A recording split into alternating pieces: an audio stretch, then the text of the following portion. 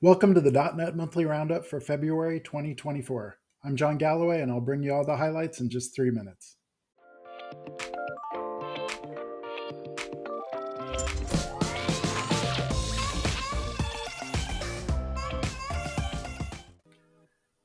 We'll start with this post from James Newton King looking at how you can get visibility into the cool metrics ASP.NET Core provides for you in .NET 8. So you have two options.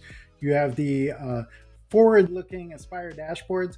You also have these Grafana dashboards, which can wire into your ASP.NET Core app and give you these amazing dashboards to visualize what's going on in that app. Okay, Windows Forms developers, we've got a post from Klaus here looking at a 64-bit world and what it means to you. So he goes kind of deep into, the out-of-process designer, your migration options, etc. Great must-read post for Windows Forms developers.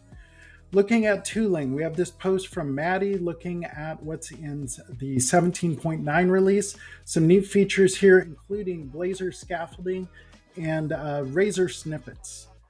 The VS team has a bunch of recap posts looking back at 2023 and all the amazing features. A neat one here that he links to is from James Montemagno looking at top 10 features for .NET developers in VS 2022. Some neat things here include HTTP file support, Copilot, of course, built-in PRs, etc. Neat post here from Ali looking at the NuGet release. A neat feature here I'm excited about is support for .NET Search Command.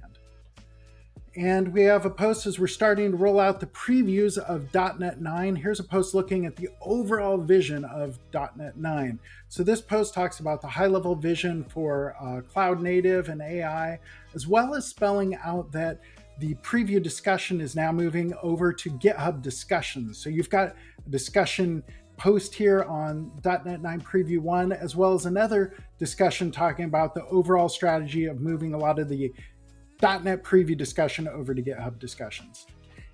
Aspire has Preview 3 out with improvements for the dashboard, Orleans, and a bunch more.